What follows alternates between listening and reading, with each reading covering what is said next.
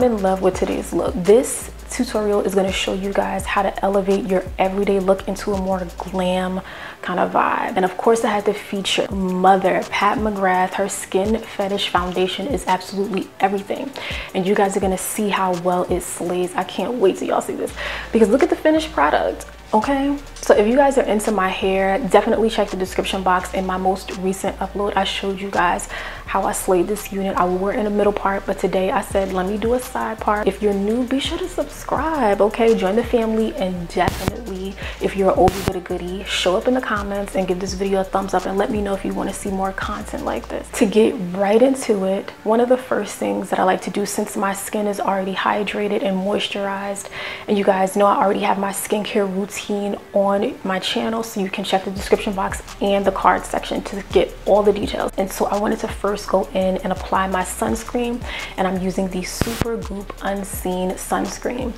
This type of sunscreen, it's SPF 40, and it feels so smooth across the surface of the skin. When I tell you, some people say it feels a little bit oily, but to me, I love this particular texture and consistency, and I apply it all over the skin, on my face and on my neck. If you're wearing an updo, put it on your ears, protect your skin, sis. So after I give my sunscreen a little bit of time just to kind of soak into the skin, I'm gonna apply the Becca primer. This is the Ever Matte Poreless Priming Perfector, and I focus this on my eyebrows because your girl ain't got no brows. And then I'll go in on the area of my skin where it's prone to oiliness, you know, because I have super oily combination skin. I have acne prone skin as well. Focus it more in the center of my face, around the T-zone, near the forehead, and even in the chin area.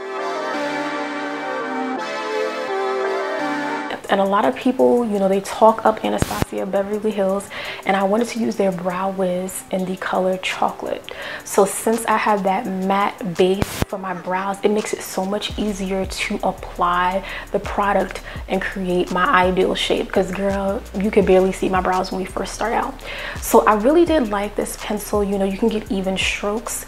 I feel like the color is pretty good. It's a nice lighter shade of brown, but you can build on it, make it a little bit more deep or more rich in color. And I loved how this works. You know, I create a bit of an arch just around the center right before the tail, and I did both brows, but I was like, you know what, I feel like this could definitely, you know, be a little bit more of an intense brow. So I went in with the LA Girl brow pomade. This is in the color dark brown, and I focused this more on like the arch and the tail end.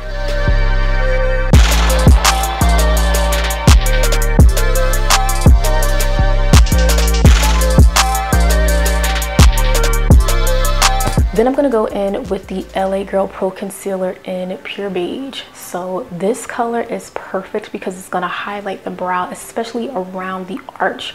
That's where I focus the bulk of the product. And again, I wanted to sort of fan out the sides of the brow with the concealer, because I don't want to concentrate the product there, because again, you could have a very stark brow, which I'm guilty of, okay? So learn from me, sis.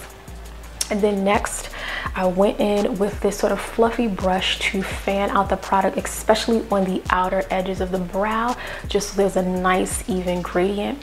And then you kind of pull the concealer down. Usually I would put it all over my mobile lid, but less is honestly so much more. So I like how this is going. I feel like I'm doing a good job. You know what I'm saying? The brow is giving what it was supposed to have gave, and it actually looks like a brow. I used the Sephora Bronzed Matte Bronzer in the shade Mykonos, okay? Love this. I love the color of it. It's a nice contrast, and it's great for that one eyeshadow look or one product shadow look. And it gives you a nice sort of like brick brown or a brick red. It's very subtle, but it's still, it gives you dimension to your eye look. And again, I love how this looks, and I would highly recommend this. Wait till you see me use it for the contour. Now next up, this is the Mother, okay? Pat, her packaging, it gives a lot to me, okay? It's worth every penny, and trust me, it's an investment, but ooh, it is so worth it. So this is the Skin Fetish Sublime Perfection Foundation. I am in the shade Medium 20. Get into the packaging, get into the consistency of this foundation. It is a little bit more loose, a bit runny, but I actually like that. It's gonna give you medium coverage, but it's gonna be buildable. So if you're someone who has a bit of hyperpigmentation or acne scars, much like I do, hold on sis, you still might want to grab this because it's medium to full coverage in my opinion. So I went in with my e.l.f. Okay, you got to get your e.l.f. makeup sponge because that is one of the best sponges that I use, and girl, it's inexpensive AF. I used a spatula to apply the foundation to my skin, and then I used the sponge just to like work the product all over the skin surface. Now this color is definitely too dark for me, and to be honest with you, this was the shade that I was when I came back from Greece. So again, you know, it was hitting, but you know what, I refuse. We're gonna make this work, and I'm gonna show you guys, even though your foundation is a little bit darker, there are ways that you can make a better match so that it matches your complexion seamlessly. So one of the next things I wanted to do was go in with the LA Girl Pro Concealer that I used for the brows, and I'm applying that under the eyes. You know, I'm gonna apply it bridge of the nose, right in the center of the forehead, as well as the chin. And I wanted to also take the product and apply it just below my cheekbones because we need to create a chin strap. Okay, we need to do a chin strap vibe because this foundation is so dark. It's going to be such a stark contrast if I don't blend it well. So I focused on mixing the concealer with the foundation, and when I tell you this is the perfect trick, listen to me sis, it's perfect and it worked out well. I just wanted to lighten it around my jawline so it's not so intense of a contrast. And then next, with the Maybelline Fit Me foundation, this is the matte and poreless in 356 or warm coconut. Use a very small amount around the area of your cheekbones or where you're trying to contour around, you know, the ears, because you don't want to make it too dark around the perimeter, especially near the lower half of your face. So then I applied this across, you know, the hairline especially. And again, the blend is everything. It feels so good and it just works. Like, you know how some things just work. And so the great thing about this is I did my contour first because I want to see how deep this is going to be, and then I used the sponge, you know, at the base to blend everything out. You use the contour portion for the base of the sponge to blend it out, and then at the high or the point, that's where I use to blend out the concealer. And you guys can see the concealer blends out smoothly. I'm gonna take my time and I'm gonna blend for my life. I know y'all like to play and y'all like to just rush. You want like a 10-minute makeup look. You can have a 10-minute makeup look, but still blending is everything. So for me, I blended for my life and it looks good sis. It looks damn good. We have to go in and we have to mattify this look because again, I'm team oily. Let me know what your skin type is because I love using the Laura Mercier translucent setting powder. I go heavy underneath my eyes because I am noticing a bit more of, you know, a crease, so I want to make sure I'm using enough and getting the appropriate areas. Then I go underneath the contour that I just did with the Maybelline Fit Me foundation. And I really want to chisel it out, okay? If you want to drop like a quick 5 pounds, okay, chisel with your translucent powder against the contour. Just thank me later. And I also do my nose as well as the center of my forehead because again, you want to make sure that you are getting the areas that are prone to oiliness as well. So all around the mouth, the base of the nose, around the nostrils, super important. I'm giving you a powdered donut. I'm giving you, you know what I'm saying, dust.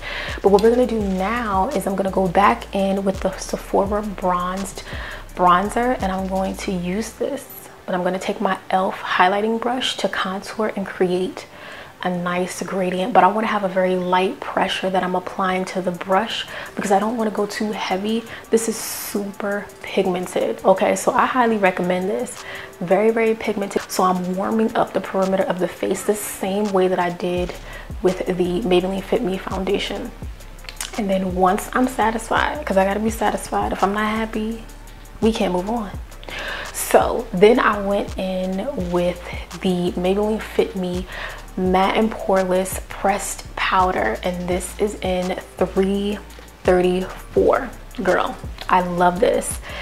this works perfectly. So I'm gonna take this and a very fluffy brush and start to move that translucent powder away from the under eye area. It works, sis. Use it, get into it. I focus it just below my contour and basically all around the face.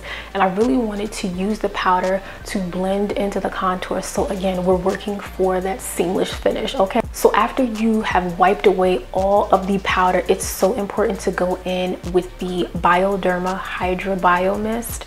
I love the fine mist of this, and you want to apply this and, you know, do your thing, get happy, like mist that face, douse that face, okay? And then give it time to dry, because it's super important in setting your overall makeup. It takes away that white cast. It just does the rest of the work, okay? So let it finish you off. When I'm done, I like to take a brush, a little fluffy brush for right under the eye, and I'm going to use the pressed powder that I apply all over my face, the 334, along with the bronzer that I use on my eyes to just create a sultry look. I told y'all, if y'all want to elevate these looks and make them look super sexy, you might want to consider using a little bit of bronzer, a little bit of color, just to get you together. For the inner tear duct highlight, I'm going to use the P. Louise base. This is in 0, so this is white. It's a stark white color. It's good for me. I'm going to create like super sharp, you know, cuts in the tear duct. So that's going to be the placement for my highlight. And y'all know, whenever I do the highlight, it's always Fenty Beauty Trophy Wife, because you can't get no better than that, okay? Girl, stop. And once I do that, then I like to do my wing. Y'all typically love to watch me do the wing, so I'm just gonna leave the footage here so y'all can get into it. I definitely toned it down and didn't make the portion of the liner that's on the mobile lid as thick, because these lashes that we're gonna use, we're about to fly real high on the way to heaven, okay? Because yeah, so get into this little wing liner and then I'll get back.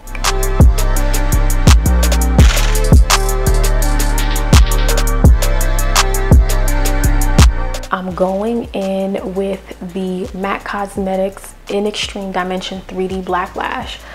And girl, I just used this all over to coat my lashes, and I wanted to make sure that I had a little bit of drama to create a little bit more of an intense look. And then with the Urban Decay 24/7 Ultra Glide Liner in Perversion, this is the best liner that you could ever use. And with your sponge, you want to use that to kind of keep, you know, your hand steady. I'm not going to drag on my eye. I'm just going to use it, place it directly under the lower lash line so that I can successfully apply that liner, because that is super tricky. There's no way to do that and look cute. It just looks crazy all around.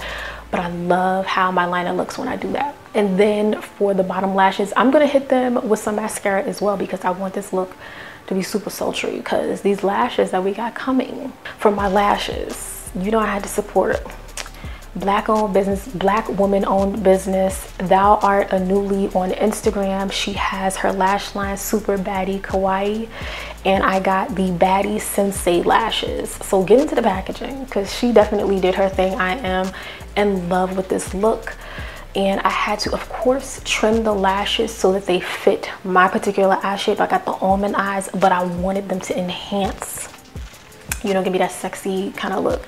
And then, you know, you got to use the best lash glue in the world. This is the Super Strong Hold Eyelash Adhesive by iEnvy. If you don't know about it, you need to get into it. Check the description box. I purchased mine from Amazon. You can get it from the beauty supply store, but girl, 10 out of 10 would recommend. And when you are putting your lashes on, get a mirror, a handheld mirror, and look down. And you want to use these little special lash tweezers to hold the lash, and you want to come from up top and lower the lash in place. Next is the highlighter, and this is by Wet n Wild. Y'all know I'm a huge fan of Wet n Wild. They get it right. And this is the Halo Blush Lighter, and I'm using the Flash Me combo, and I love to use that rose gold for my highlight. I ended up hitting it a little bit with the Fenty Beauty Trophy Wife, because girl, I need to have a little bit of gold, you know, gold for the girls. And then I went in and I did use the blush side as the blush, and it works. It's like a very light mauve with a little hint of like magenta, like reflex and gold. It works. It just works. Now for the lip combination for the girls, you need about 3 products for a bomb lip combo. And so first I'm going in with the Crayon Case Gumbo. This is a matte liquid lipstick, and I go in heavy with this around the perimeter of my lips. You want to fan it out a little bit, and then I have to introduce a nice little pink, okay? Find your perfect pink. For me, it is Max Pink Plaid. It just looks beautiful against this brown, trust me. And then for the gloss, let me tell you something. Gloss can make or break the look. You gotta have the right gloss. You know what I'm saying? I want the gloss from my childhood, but I also, I need that glass look, but I also need it to be a little bit more elevated because we're a little bit grown and sexy. So the Tower 28 Shine On Lip Jelly and Chill. You go get it and you talk to me. This is amazing. I love it. Mine is like discolored. This was a clear gloss basically, but because I've mixed it so often with my pink and brown, lip colors, it's just the perfect blend, and it's just the gloss is on 10. So I would definitely recommend. Now y'all drop down in the comments, let me know what tips are you gonna add to your routine. Are you feeling this look? I know y'all always say this is too much makeup for me, but sis, listen, I done been in the house for so long. Somebody gonna get these looks, okay? So let me know if you enjoyed this. I appreciate you guys for listening and tuning in. And I'm gonna have some more goodies coming for you. So make sure you subscribe, turn those post notifications on, hit that thumbs up button, chill with your homeboys and your homegirls. Hot girl summer is coming, and we gonna slay.